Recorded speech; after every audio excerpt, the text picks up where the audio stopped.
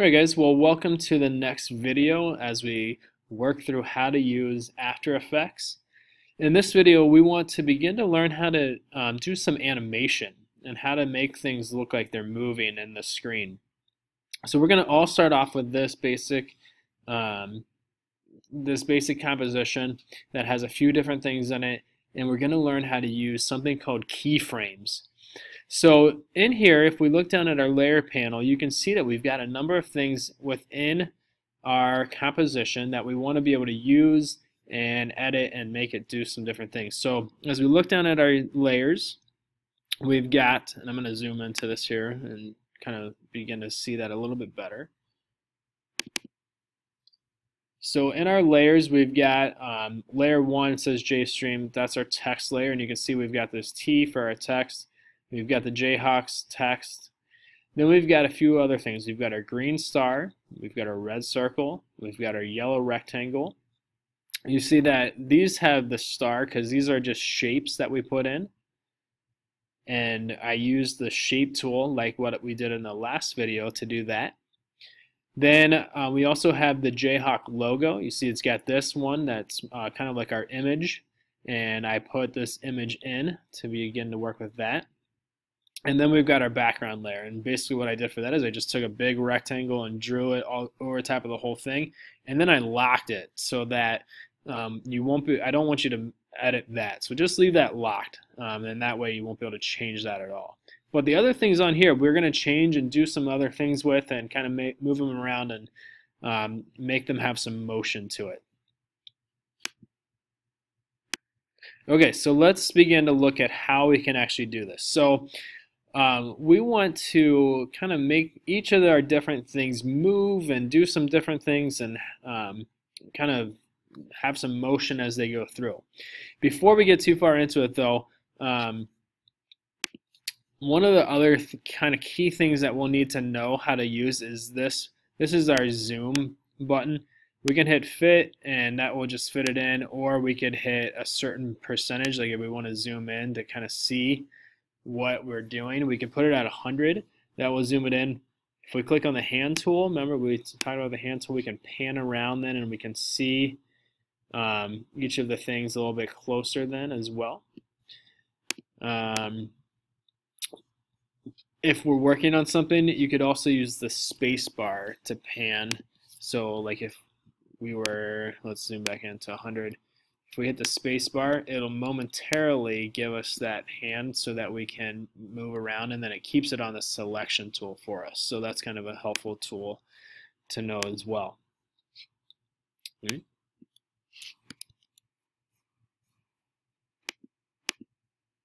Okay, so let's do a few things here first. Let's start off with the green star. Okay, so once we are on the green star, we've clicked on it here. What we want to do then is hit this drop down arrow, and let's make sure we start with how it will probably be shown. And you'll see that we have contents and transform. Well, then what we want to do is hit the transform button, or arrow there, and that gives us our anchor point, our position, scale, rotation, and opacity. For this one, let's do this. Let's make it rotate, and we'll be able to see that rotate pretty well. So we're going to rotate it. And so in order to rotate it, before we start, what we want to do then is we want to go and we want to click on this stopwatch looking thing right here next to the rotation one. Now, what that will do then is when we click on it, it will turn that blue.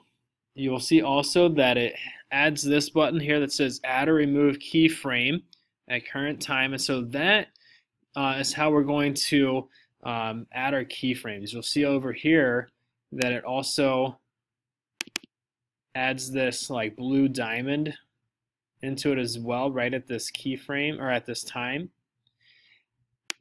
That means that it has added a keyframe that says that at this time, 0 seconds, and on this line, which as we go across, we see is for rotation, that the rotation is at 0 times at 0 degrees basically. So it's just basically exactly how we want it to be. But what we can do then is we can make it rotate, and we can make it, so that at 5 seconds it's going to go through a certain number of rotations. Now, if we wanted to just rotate around in the middle, we're first going to have to change our anchor point. So you see up here, this is where our anchor point is for the green star. So what we need to do then is we need to come click on our pan behind or our anchor point tool, and we're going to come and click on that and drag that basically as close to the middle as we can get it. So I think that's probably good, right about there. Okay. At that point then, I'm going to switch back to my selection tool, and I'm going to drag my timeline all the way across to the end, to the 5-second mark.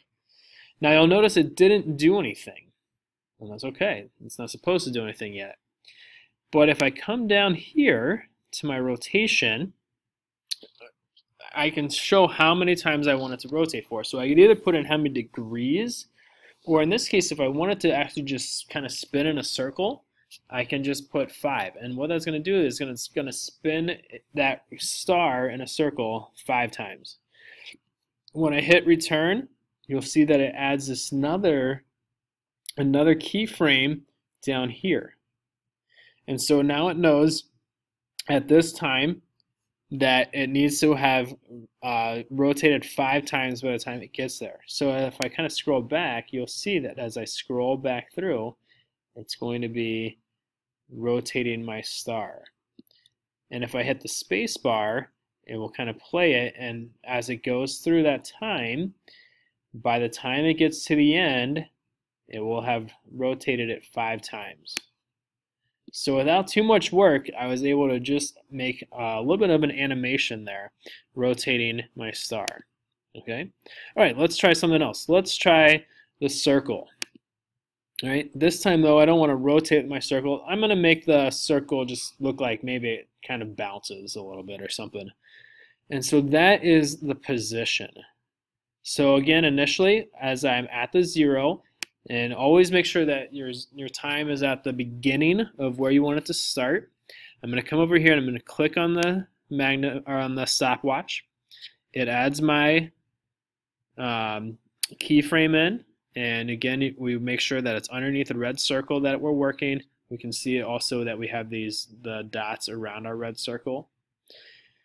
And so let's maybe say about halfway through, which maybe is about here, that I want this to kind of come up here, and it now adds a keyframe there. And then I'm going to slide my cursor, and I'm going to say at that point then come down here. Okay. So again, you can even see like this path that it made that shows what it's doing. And as I scroll back through, you're going to see that that's going to go up, and then it's going to go back down. Okay? So we've now added some animation for this red circle. We can also, let's do the yellow rectangle. And this one, maybe what we want to do is just change the opacity. And so with my yellow rectangle selected, again, making sure that it has the dots around it or that I've clicked on it down here, in my layers panel, I'm going to hit the stopwatch next to opacity. It adds a keyframe right there that says, remember that at this time that it's going to be at 100%, and then I'm going to move that through. And let's say that by the time it gets through there, let's put it at 0. And say that at 0% then it should, or at the end of it, it should be at 0% opacity. And so it adds this new keyframe down here that says by the time you get there to do that at down to 0%. And then you can see how it kind of fades as we go. Okay. All right. What about our logo? All right. Maybe with our logo, we want to scale this. So right now it's at 0, or it's at 100%. But again, with having my Jayhawk logo selected, making sure the dots are around it or that I've clicked on it here, I'm going to take this, I'm going to add a keyframe onto the scale, and leave it at 100, and then I'm going to go to the end, and on this one then I'm going to make this go to 300%. Just make it get really big. And again, adds a keyframe there, and as I scroll through you can see that it knows just to scale that up. And then the final thing maybe that we'll do is we'll do our JStream Jayhawks, and we'll move that to the middle. So again, I'm going to click on JStream, I'm going to go to my transform, I'm going to go to the position this time, and this time what I can do, if I want that to go right to the middle, in my align panel over here, and making sure it says align layers to composition, I can just click on that, and let me make sure I've set my keyframe first, but I can click on that and it's going to put it right in the middle. So before I do that though, I'm going to click on my position, I'm going to set my keyframe so that it knows started at that point. I'm going to go through all the way to the end, and now at that point I'm going to add that keyframe to move to there. And I'm going to do the same thing for the Jayhawks as well. So I'm going to click on my Jayhawks, making sure I scroll back to there, and click on my transform for my position, hit the stopwatch, scroll all the way to the end, click on the align, and it adds that keyframe. Okay, so now I can go back to the beginning. I've got a few options. I can hit the space bar, and you'll notice at least initially that it's creating this green line as it goes because it's rendering it, and so it's not going to run in full time, at least initially.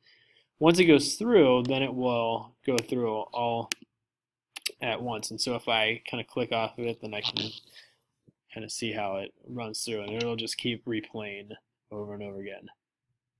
So pretty easily and pretty quickly I can create a little bit of an animation and making it move different things around.